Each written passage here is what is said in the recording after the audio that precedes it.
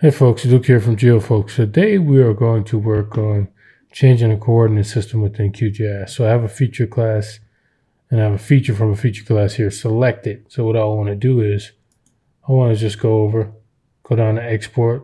First I'll right click on the feature, go down to export, then save selected feature as. I'm just going to export as a shapefile. I'm going to give it a name. And then I am going to change the coordinate system by going here and then selecting a coordinate system that I want. You can always use the search bar right here up top to search for a coordinate system you want as well. So if you go down from the search bar, you can see the coordinate systems you recently used, and you can pick from there.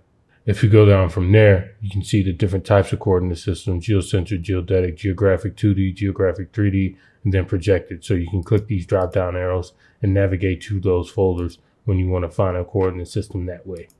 And so the combination of the search bar and this box here will allow you to find the coordinate system you need. You can also find information about the coordinate system down below here.